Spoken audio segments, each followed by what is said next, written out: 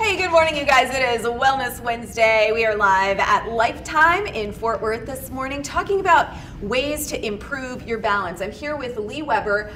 Okay, let's start with why it's important to work on your balance. Yeah, balance, we have this big word in the industry called proprioception. It's just your body's ability to stabilize in an unstable environment. So balance is one of those things that causes the most injury as we get older. So it's really important to just incorporate a few movements in all your workouts or some of your workouts per week into some classes that challenge your proprioception to make sure that you're working on those little muscles that help stabilize your body. And you mentioned the key here. As you age, it gets a little tougher, but it does help to prevent falls also. Absolutely. Okay. Yes. So we've got 3 ways to improve your balance this morning. 3 ways. Y'all can do this in your living room as well.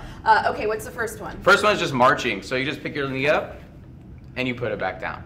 And you can take it forward, you can take it to the side, you can take it to the back. So it's just really just challenging outside of your own body frame to make sure that you can step upstairs, move laterally, move forward, backward, side to side, all that. So it's just really simple, something you can do standing at the counter in the kitchen, something like that. You're trying to move slowly though. Move slowly always. If you can't do it slow, don't do it fast. Okay, all right, so that's number 1, Yep. Marching. All right, what's number 2? Number 2, you can grab a dumbbell. Here, I'm gonna give this dumbbell to you. You can have the dumbbell. Great, thanks. Yeah, sure. And you're just gonna do step up. So you just step up on something, stabilize, step back down.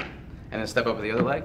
Okay. And step up back down. I say what you do to one side, you gotta do to the other. Yep. So make sure that you're working both sides of your body. Sometimes you'll feel pain in one side more than the other, so you see, okay, this is where I don't feel right.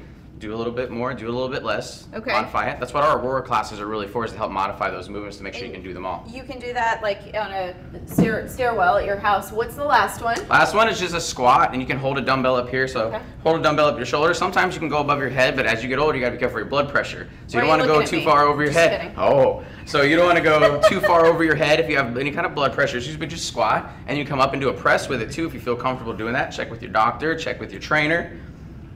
But a lot of these are the movements that we do in our Aurora classes. So you have a coach, you have somebody that's teaching you to run through the movements. Yeah, what does this help in terms of balance? Because I'm on both feet. Yeah, on both feet, so you're stabilizing your core through the motion, and when there's weight on one side.